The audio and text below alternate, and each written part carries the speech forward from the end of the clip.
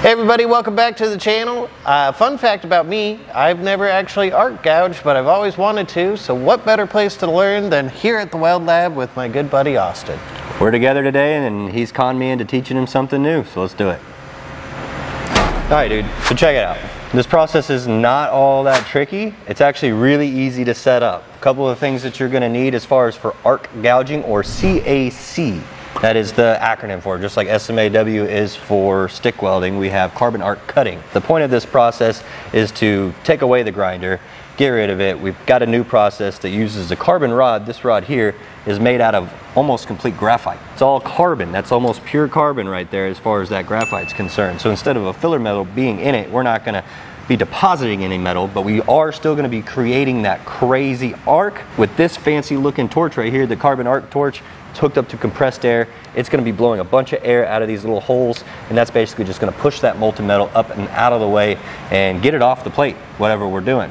Now don't get me lying here, I'm not necessarily the professional of when it comes to carbon arc cutting, but I need a big machine and I need all the beans. So I usually run anywhere like 300 plus on the amperage, and as far as the size of carbon arc electrode you're using is kind of depends on the application you're running. They make them really small to get into really precise spots, and they make really big ones so you can move a lot of metal. So that's basically it. All we got to do is stab one of these electrodes in here, turn on compressed air, get the machine on, all the beans, hit the air, touch the metal, we remove it. Sounds easy enough to me. So we've got everything pretty much hooked up. I use this a lot whenever I was in welding school for removing backing straps off my plates. The biggest thing is you're not allowed to touch this piece of material. This is a very violent process and it takes away so much metal so quickly, but I'm going to teach you how to do that carefully. Not only that, we're going to try to do just one single pass of removing that entire weld in like 20 seconds, you know?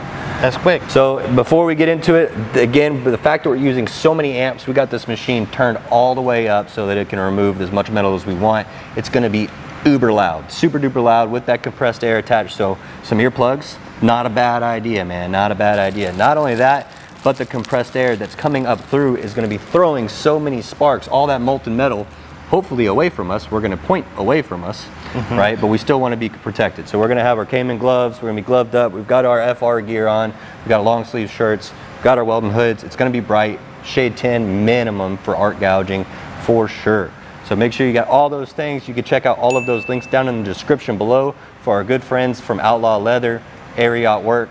Same thing with Lincoln Electric. We got a lot of good partners to help us make some content for the channel, and we can't do it, of course, without you all. So let's get to it. Let's do some arc gouging. I do think there's only really one good way to hold this arc gouger. You got to make sure that there's holes on this. It looks a lot like a stick stinger, just really bulky, because of course we got compressed air running straight through here. It's very important where those holes are orientated, that they're on the bottom side of your electrode, right here. So as you go, that air is blowing from the bottom and it's throwing everything away, okay? If it's coming on the top, you're going to push all your metal back in and you're just going to make soup. We don't want to make soup, guys. We're trying to blow the soup away. It's a lot like stick welding. We're going to try to maintain a certain angle. I want to lean back a good ways because I want that air to blow it up and away, and we're always going to push it. Here we go.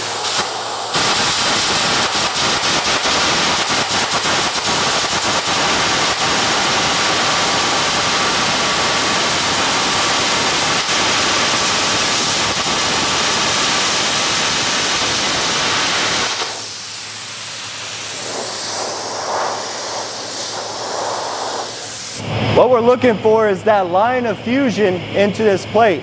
Now I'm not really trying to get too detailed with it yet. I just want to show the amount of damage that this thing can do and remove. I'll let Bo have the other side. Game on.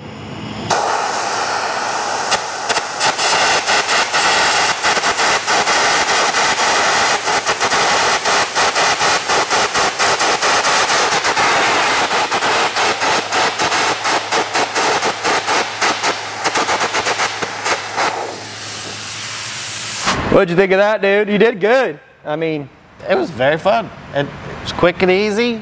I do think that I went too deep though. It's satisfying, isn't it? It's very satisfying. That is probably the, it's so easy to remove metal. It's so fun. Like in all this crap, and it's easy to get off there. You could take just the end of a file or something. If you do it right, and you have that air set up properly, all that stuff, all that dross should be able to be removed easily. That's what we're gonna do next. We're gonna make sure we gouge off the rest of this thing. We're just gonna rip it off and then be a little bit more careful on this backing strap. Heard.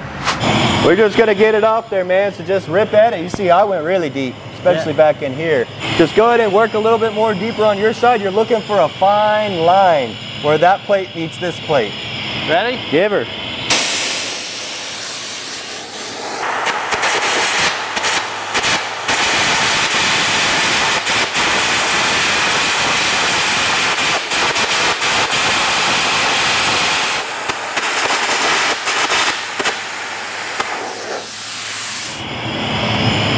I went deep. Yeah, we can see that line though.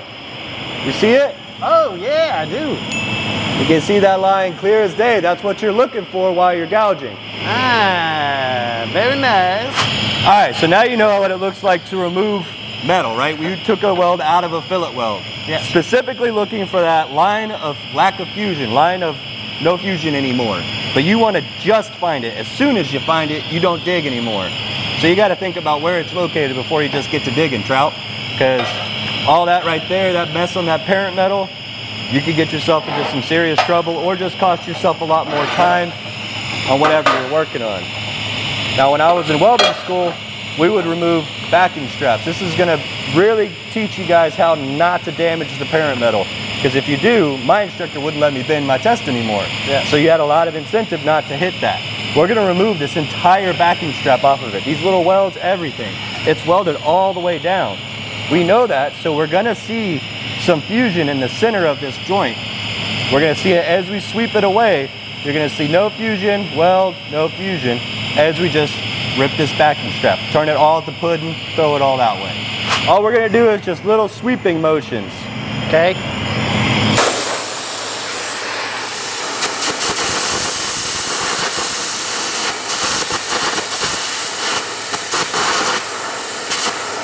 Just go ahead and start with that little piece of tab, and then I'm just going to work this way and get it all off. Okay.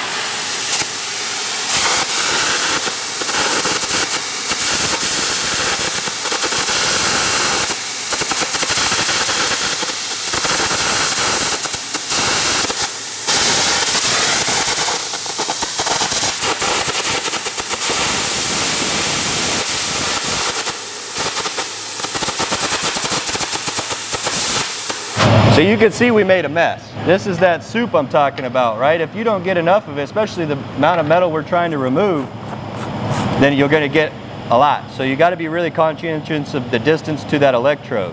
You can see this backing strap from where it is. This is the closest point that I'm getting to hitting that base metal. You can see that plate underneath. Yeah. And there's weld there.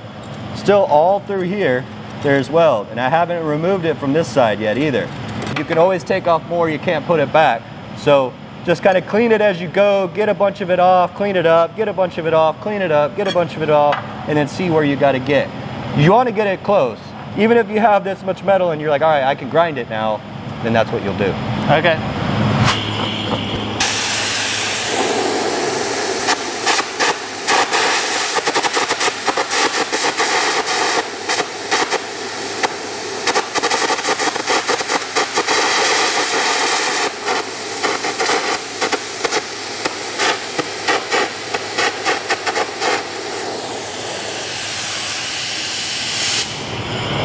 Feel like that's the soup?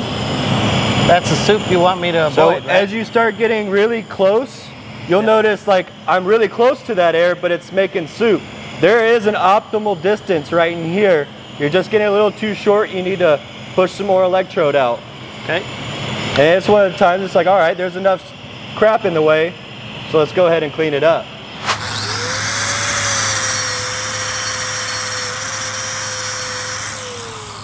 You know how you're getting like it's kind of sound like it's stubbing out a little bit, like pop, pop, pop, pop, pop, pop, pop, instead of you're just pushing into it a little bit. Really Too hard? Like you got to float it a little. Like feather it? Yeah, feather it, float it on top of that surface. You're just grazing it. You're not trying to shove it in. Heard.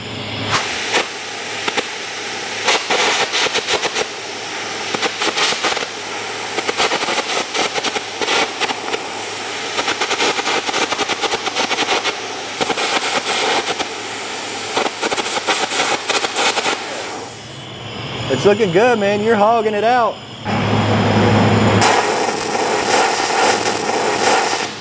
Soup! See, that's what happens. With no air. No air. That's why they call me Campbell's.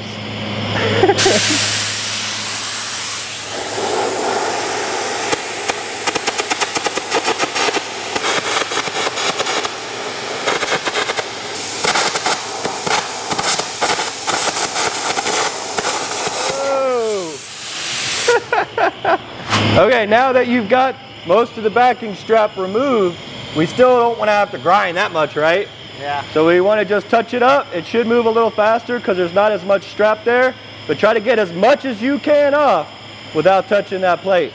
Okay.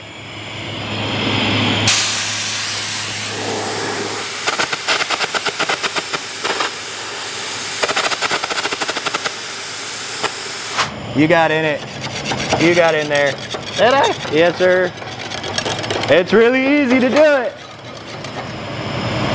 We'll clean it up, I'll show you. All right, so you can kind of see it. You are doing a really good job of getting all that metal off. But anywhere there's a divot or a low spot, like right here, that big divot and this divot, and I think those are the two biggest ones that I'm seeing. You know, and this being probably right where that bend strap is going to be taken from. It's just one of those things you got to be careful about. I will say that arc gouging probably isn't the most efficient and clean way and safest way of removing a backing strap, but as far as from a teaching perspective on how to use the process and being careful with it, I think this is a good test for anybody to get better with arc gouging. All right, Bo, I got you a little groove weld here. The goal when you're doing a gouge like this is to try to maintain that original groove angle that this was beforehand. So typically you'd start in the middle and then you'd widen things out. And remember, if you got a repair right in here, then typically your whole area of repair is probably going to be 3 to 4 or 5 times as big, depending on how big the issue is. Get to digging, buddy. Yes, sir.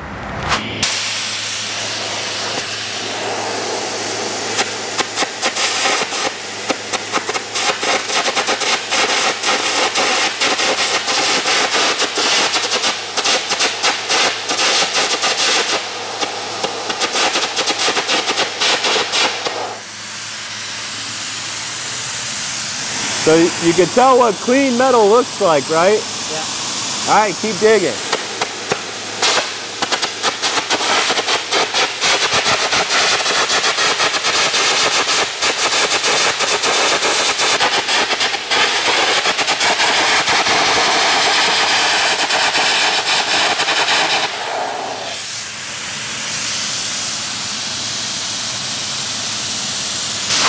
What do you think of arc gouging, man? Look how much That was awesome. getting after it you could do.